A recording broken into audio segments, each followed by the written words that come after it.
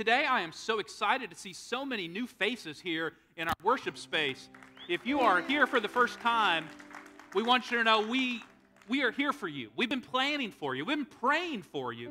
And we're so glad that you chose to worship with us this morning. Before we stand for the reading of Scripture, I want you to dig into your wallet or your purse, any cash that you have, unless you have like 10 $100 bills. I want you to put that in the basket in the back for our youth mission trip, their immersion trip. We have young students in our church that care about making a difference in our community and in our world. You need to support them.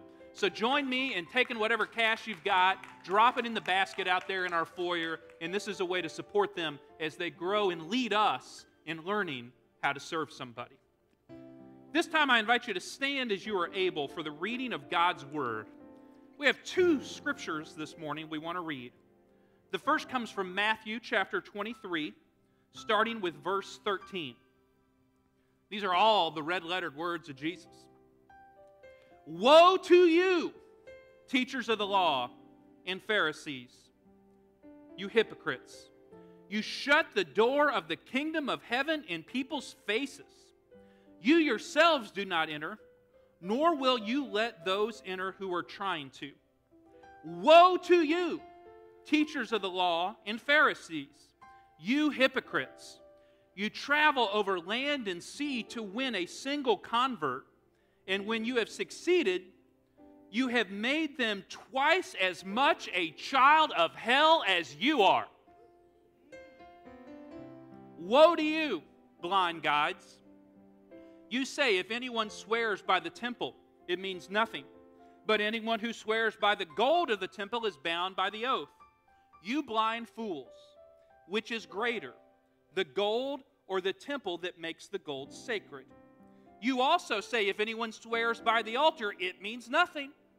But anyone who swears by the gift on the altar is bound by that oath. You blind men! Which is greater, the gift or the altar that makes the gift sacred? Therefore, anyone who swears by the altar swears by it and everything on it. And anyone who swears by the temple swears by it and by the one who dwells in it. And anyone who swears by heaven swears by God's throne and by the one who sits on it. And now Matthew 11, 28 through 30. Come to me, all you who are weary and burdened, and I will give you rest. Take my yoke upon you and learn from me, for I am gentle and humble in heart, and you will find rest for your souls. For my yoke is easy, and my burden, say it with me, is light. You may be seated.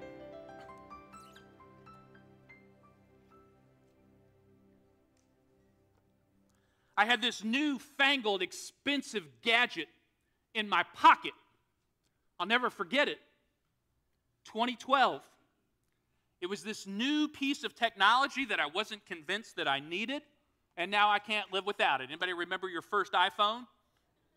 This was fine dining, I was sitting at a Chili's in suburban Chicago for lunch with friend Brian. He's a member of my church I started in Chicago. And as we were about 5 minutes into our chips and salsa and queso, which is really bad at Chili's, can we just all admit that? My pocket began to buzz.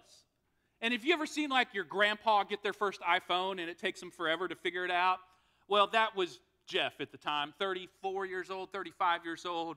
My phone is buzzing. I pull it out. I'm not quite sure how to open it. But I had a notification, and it caught my eye. And I figured out how to open my phone. And the story from the news popped up. And there with my friend Brian, we began to share the details of the Sandy Hook shooting in Newtown, Connecticut.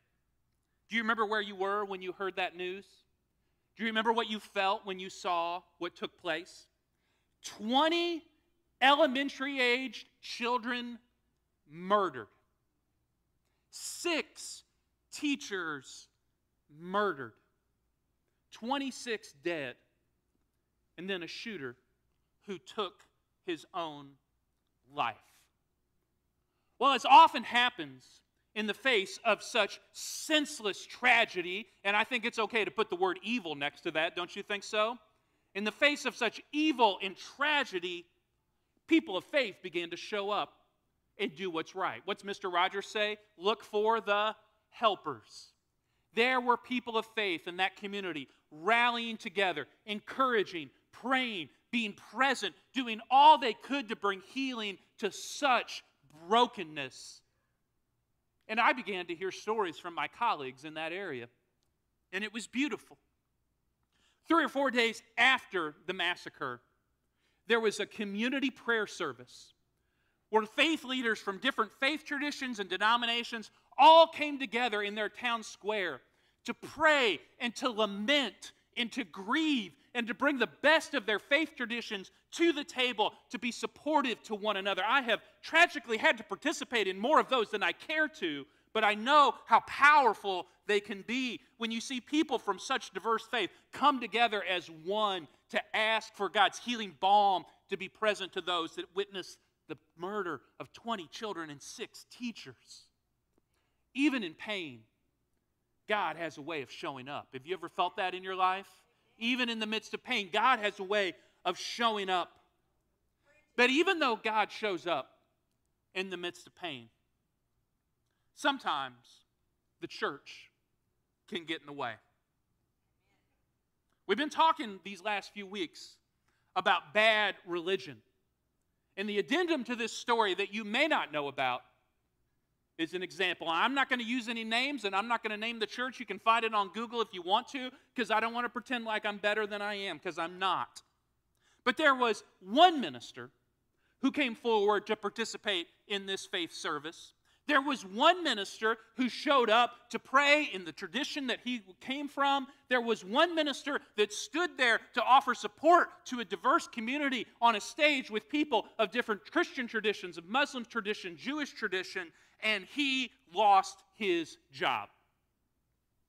He was disciplined by his bishop. His church revolted on him, and he finally got his credentials back when he stood up and apologized for acknowledging that there were people of faith outside of their church. I want you to let that sink in. What kind of faith punishes people for praying with hurting people? What kind of faith punishes people for praying with hurting people? As we do this 5-week series on bad religion, my problem is not that I don't have enough material for 5 weeks. My problem is I have enough material for 5 years. And if we went around this room and told our story of how religion has broken us rather than bound us together, we'd never run out of content to preach on. Nothing quite hurts like church hurt, does it? Nothing quite hurts like church hurt. And if it makes your heart break, and it makes my heart break, I need you to know the Bible says it makes Jesus' blood boil. It makes Jesus' blood boil. The whole 23rd chapter of Matthew is Jesus looking church people in the eye and saying, get out of my way so I can help people. The whole 23rd chapter of Matthew, Jesus reaches back as if he is just a prophet in the Old Testament, standing in the center of the religious community and dropping bomb after bomb after bomb on their traditions that keep them from people rather than moving them towards people. Jesus starts 7 times in 7 paragraphs in the 23rd chapter with this one word. Woe. Let's go ahead and say it with me. Woe. Woe to you. Now, this woe is not like when you're on the roller coaster. This woe is not like when you see something, a crazy thing on TikTok. I don't know what TikTok is, but I know everybody's all into it. Woe is a word of judgment. Woe is a word of confrontation. Woe means you better buckle up because Jesus is going to step on your toes and make you and I uncomfortable. In verse 13, he says, woe to you who shut the door of heaven in people's face. You keep yourself out and you keep other people out. You live your faith in such a way that it not only excludes you from God's blessing, you're keeping other people at arm's length from what God is doing in your life. Woe to you who drive other people away from God's love. Can I get an amen? Amen. Woe to you. Verse 15, woe to you who travel land and sea to make one convert. And then what does Jesus say about that convert? We can say this in church. It's the Bible. You make them twice as much a child of, you can say it in church, twice as much a child as hell. I think our mission statement as Lindenwood should be, we promise to not make you a child of hell. That's our goal, that's our aim. But what Jesus is saying, woe to, is that you are worse off by joining their faith than not joining it at all. How harsh is that? But it's blunt, and it's clear, and it's true. Verse 16, you probably get lost reading this section like I did. Oaths and altars and temples and what you swear by and what's a real oath and what's not a real oath. Let me make it real clear for you what Jesus is confronting here. Loopholes. Do you ever find that those who draw the line of who is in and out in faith always find a way to include themselves?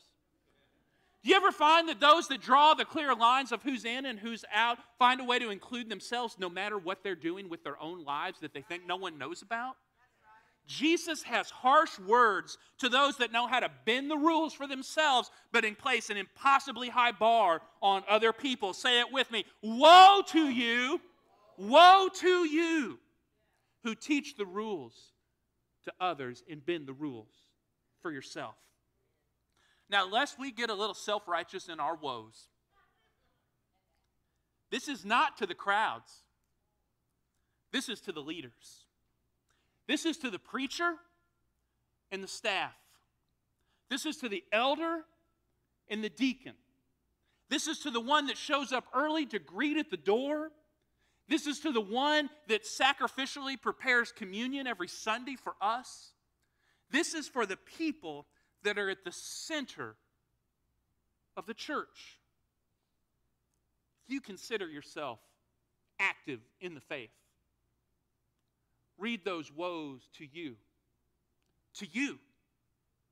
and not project it onto someone else. Am I with you? Are you with me?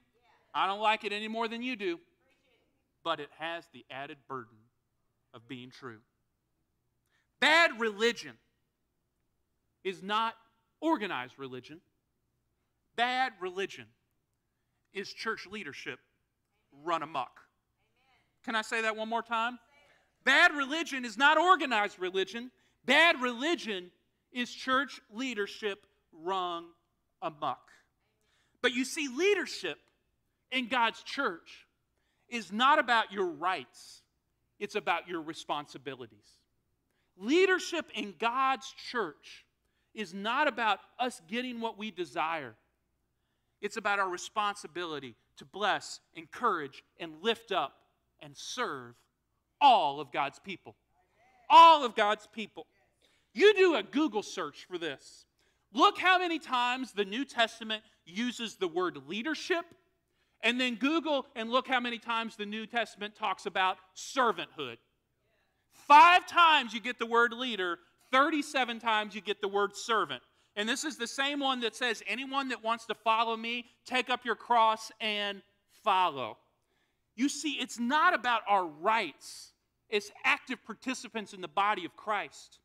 It is about our responsibilities to serve, to bless, to care, to welcome. Because hanging over us, those of us that want to be all in, 2 hands on the plow for the kingdom, is a woe to us who are an obstacle to unleashing God's compassion in this hurting world.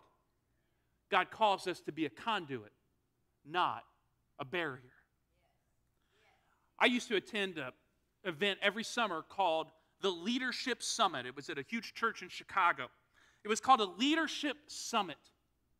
And I'll never forget, one of their keynoters got up And he was invited to come in. He was a high-profile Christian leader. He was someone whose books I had on my shelf. And in the 40 minutes he had allotted, he ripped the event to shreds. And he says, it disgusts me, myself included, that we'll put 10,000 people in this room for a leadership summit. But if I said this is a servanthood summit, all of you ministers would have sent your staff and your leaders, but not yourself. And I was like, oh my goodness. What do we rally to? Leadership or servanthood? Now, I will tell you, leadership is important. We all know this. But leadership that is not drenched in servanthood is not leadership. Leadership not drenched in servanthood is not leadership. I also attended a conference many years ago that had 7 pastors as the keynoters. It was a one-day event. 7 high-profile ministers. I heard a podcast a couple weeks ago that referenced this, and it broke my heart. I kind of knew it, but I'd never had someone state it so clearly. Of the 7 high-profile published ministers with huge platforms and big steeples and better hair than Jeff, they all were put forward that day as examples for us. Of those 7, 6 of them are no longer in ministry because of abuse of power, inappropriate relationships, and creating a toxic workplace. I think they cared more about power than empowering. I think the church goes awry when we care more about power than empowering. The check mark I want God to put on my life is that I would care more about empowering than power.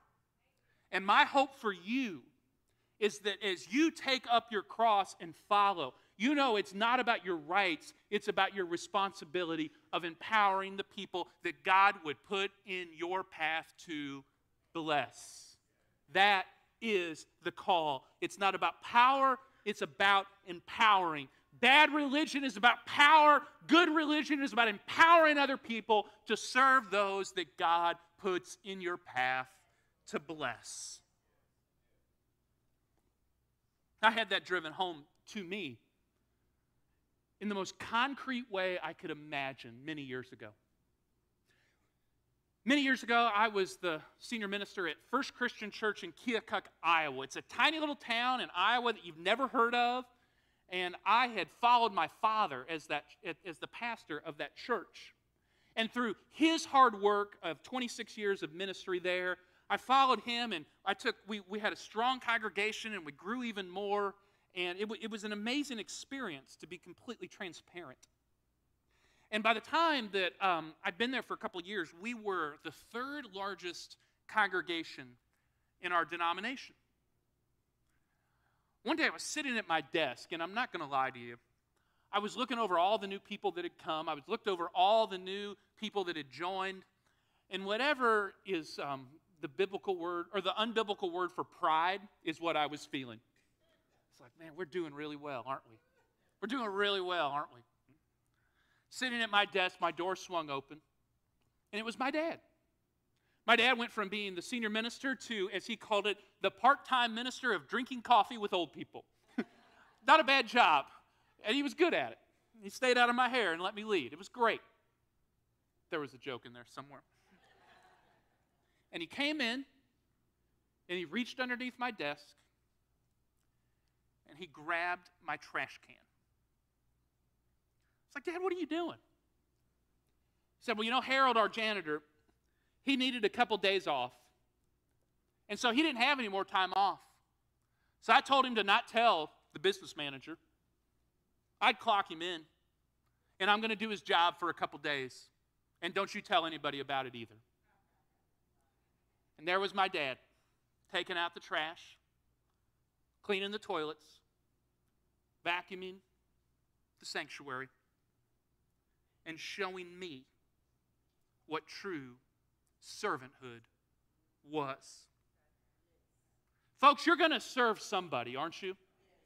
You're going to serve somebody. Who will you serve? The same Jesus who announces all of the woes to those that would stand in the way of someone reaching out to the reconciling love of God in Jesus Christ, is the same one who gives the words, "Come to me, all you who are weary and carrying heavy burdens, and I will give you rest." The Message translation says it this way: are you tired, worn out, burned out on religion? Come to me. Get away with me, and you'll recover your life. I'll show you how to take a real rest. Walk with me and work with me. Watch how I do it. You will learn the unforced rhythms of grace. I won't lay anything heavy or ill-fitting on you. Keep company with me, and you'll learn to live freely and lightly. Are you tired? Are you worn out? Are you burned out by religion? Come to Jesus, and He will give you rest. Let us give thanks this morning that our hope is not in our sinful leaders of the church like me, but our hope is built on nothing less than Jesus' love and righteousness. Let us give thanks that we worship a God who did not slam the door in our face, but swung wide open the doors of heaven and invited all who desire to come and find rest. Let us give thanks that we believe in a God who crossed land and sea and heaven and earth to come and give His life so that we could recover life. And let us give thanks that we worship a God who does not manipulate, but invites us into the unforced rhythms of grace that instill in us the life we were created for. I close with this. God's church needs more ushers and less bouncers. Let's serve people. Let's serve people into the kingdom. Would you pray with me, please? And now, oh God, we thank you that you have invited us to serve somebody, to give ourselves away, just as you gave your life away for us. Oh Lord, I pray for all of those who have had the door of heaven slammed in their face. I pray that they would find the healing balm that comes from following Jesus. Oh Lord, I pray this morning for all of those that are still bound up in their heart from the traditions of their past. May they be able to recover the life that they were saved to live. And we pray for all of us, oh God, that you would untangle our hearts so that we may